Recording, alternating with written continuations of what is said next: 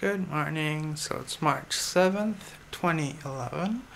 Mira just came over and cut open my stitches. And she also removed my chin bandage and cut open the stitches there where the tracheal operation was as well. And yeah, I'm feeling pretty good. The main thing I think is my appetite is back, so that's a very good sign for myself. And now that I can open my jaw quite widely, I'm hoping to go get like a nice juicy burger and fries or something.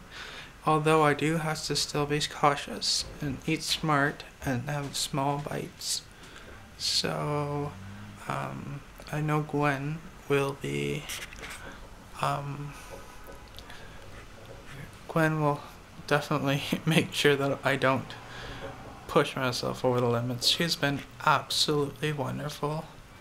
I don't know how I could have gone this far without her.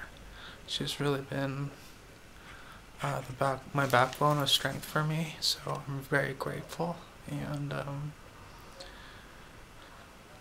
it's absolutely gorgeous outside, although it's quite windy.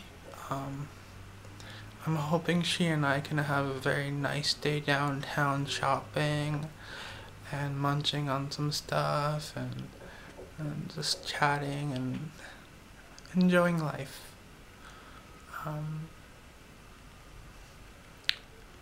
just cleaning up my room very quickly here so Paul can come in and change our linens and whatnot. But overall, I would have to say life is awesome.